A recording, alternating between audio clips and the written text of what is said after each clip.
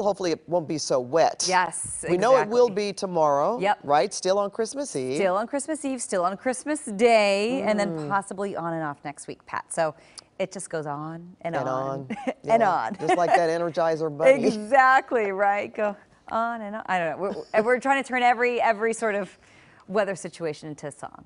It just, Because it's the season. It is the season. We're trying to be cheery. We're trying to be cheerful. It's raining and we need it. It's Christmas Eve tomorrow. It's Correct. the eve of Christmas Eve, and we're almost at Christmas Day, and we're getting a little more rain on Christmas Day. So hopefully it won't affect Santa and you know what he's got to do. Oh, you know he's got it all He's down. got it down, right? Yeah, those reindeers, they are weatherproof. They're weatherproof. They're good. Yeah, they're so good. And, you know, especially he lives in the North Pole. He gets so much snow, so this is nothing for him. Nah. Nothing.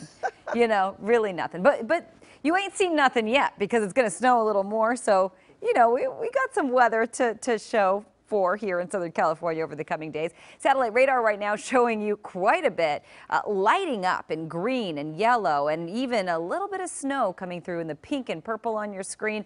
You're looking at heavier rain as you make your way into Wrightwood, Crestline, Rancho Cucamonga, Sierra Madre. So, of course, our mountain and foothill communities getting hit with the heavier rain tonight.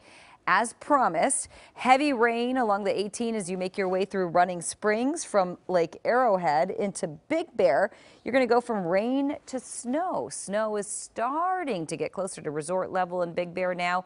Most of the snow will start to fall overnight through the early morning hours. Snow levels will start to drop. We're also keeping our eyes on Orange County tonight because, of course, we are concerned about the bonfire burn area and flood concerns posted. In fact, we've got flood advisories for most of Southern California tonight. Burn area is a big concern, and of course wind a concern as well. We could see wind gusts up to 60 miles per hour, and we could see between 2 to 6 inches of rain in our coastal communities more our mountain coastal communities, foothill communities, and mountain communities. Now, satellite and radar tracker showing you the heaviest rain coming through by tomorrow night. By Friday early morning, we're really going to start to see late tonight into tomorrow morning, we're going to start to see the heavier rain.